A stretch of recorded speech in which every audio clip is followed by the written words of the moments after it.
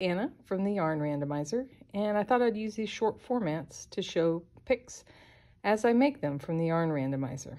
So in this case, this is the 19th pick for the year, and it's yarn number 55 from my stash, and it is a worsted weight Cascade, I think 220 superwash merino that I used, and I made my husband an 1898 hat. And if you haven't done one of these, this is a great hat. This is a double layer brim on it, and I sized this up to fit him.